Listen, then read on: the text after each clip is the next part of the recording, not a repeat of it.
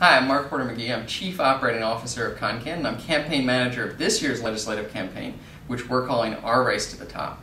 This is my fourth and final March Madness video update, and we've had an incredible month. So let me just take you over to the diagram, and we'll explain how much progress we've made. This is not that diagram. This is a diagram for the March Madness, and I won't even try to explain that. But let's walk you over to the March Madness diagram. We started this campaign with three critical ideas to win Race to the Top in round two.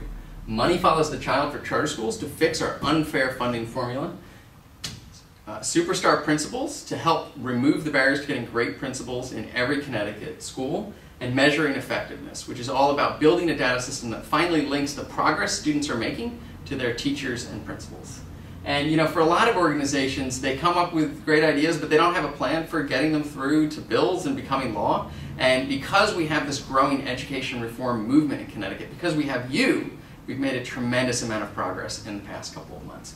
All three of these bills found legislative champions and were turned into bills that have gotten a hearing in the last 2 weeks. And yesterday was the deadline for the Education Committee to vote on bills and vote them out of that committee. And I'm pleased to report that 2 of these bills actually got the votes to come out of that committee, which is a tremendous victory. They're one step closer to becoming law. Superstar Principals was actually voted out of the Education Committee and directly for a floor vote in the Senate and the House. And Measuring Effectiveness was voted out of the Education Committee to the Appropriations Committee, and we're going to be working on making sure that gets out of the Appropriations Committee and gets the floor vote it deserves as well. Unfortunately, our Money Follows the Child bill for charter schools did not get a vote, and that means that it's going to be really hard, but we're going to keep fighting to make sure that that bill gets the vote on the floor it deserves as well.